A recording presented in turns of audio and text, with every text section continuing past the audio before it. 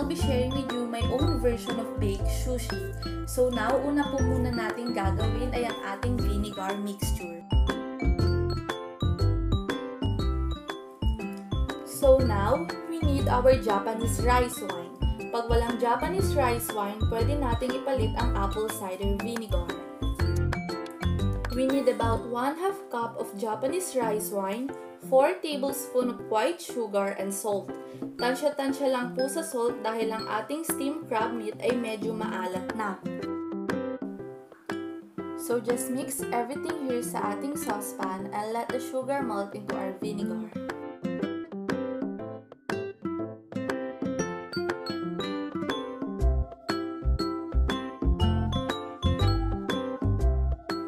The sugar is already melted and we can now add it to our cooked rice.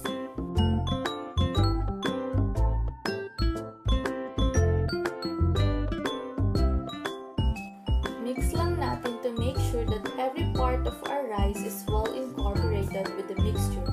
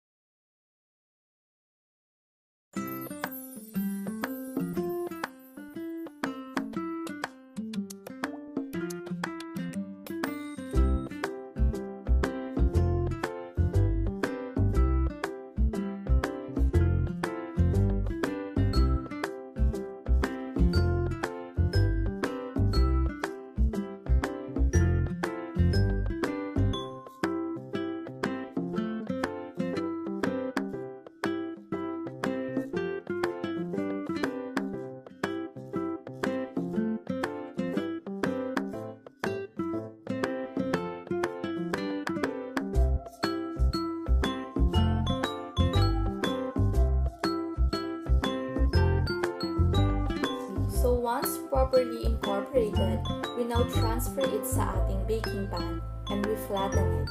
This will serve as our base and we can now set it aside.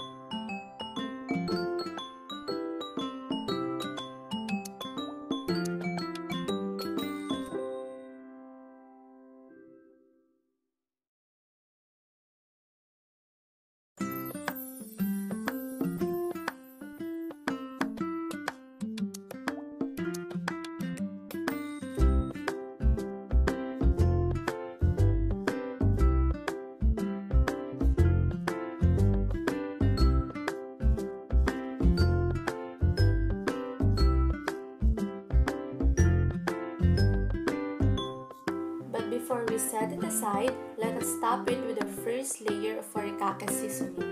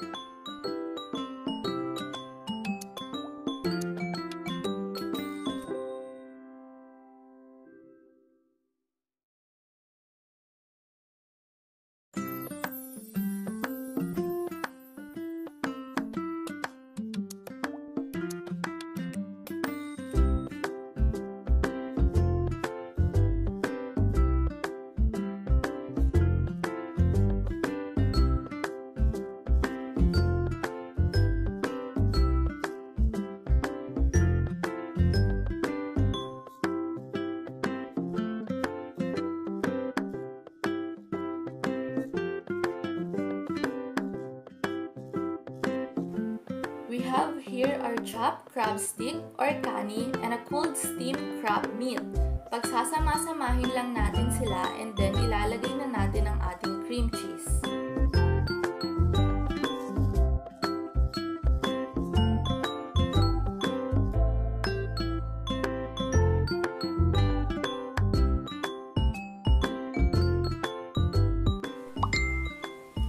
Medyo ilalabas lang natin ng maaga mula sa fridge ang ating cream cheese para madali natin siya ma-mix together.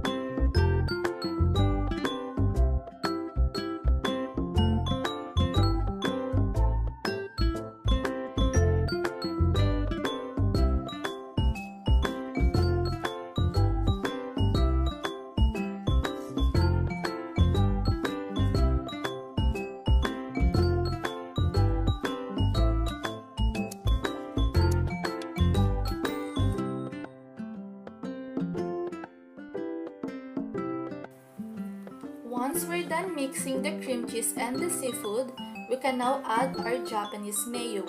Pero kung wala, pwede naman po yung ordinary mayo. Lagyan lang ng konting sesame oil.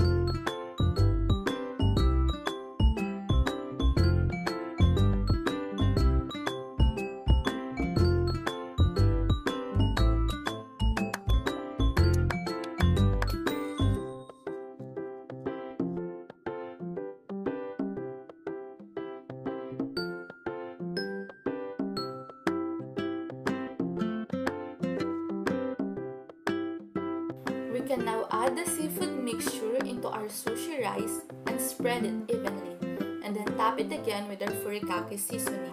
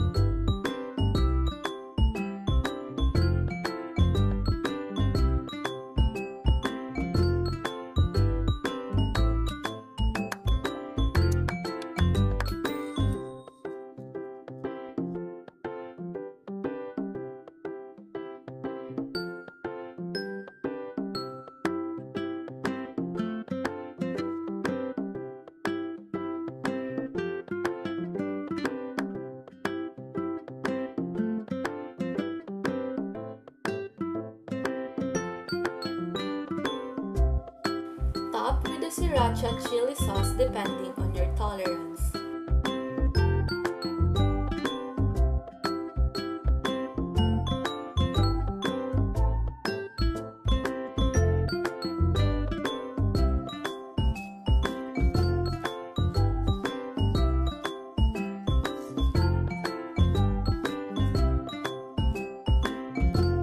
And then bake for about 5 to 7 minutes.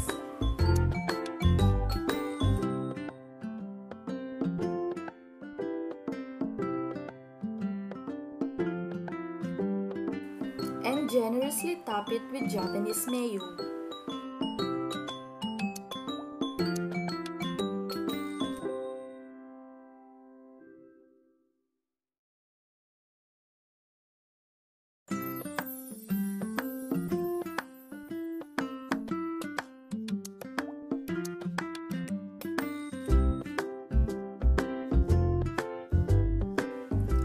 You can eat or serve it alone or with Nori Seaweed. Thank you for watching. Till next time. Bye!